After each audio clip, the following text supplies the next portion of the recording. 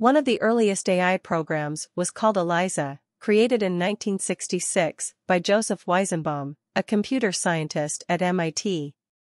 ELIZA was designed to simulate a psychotherapist. ELIZA was an early example of a chatbot, a program that can carry on a conversation with a human user. ELIZA worked by using simple pattern matching techniques to generate responses to the user's input. Despite its limitations, ELIZA was seen as a breakthrough in natural language processing and helped to inspire further research in the field.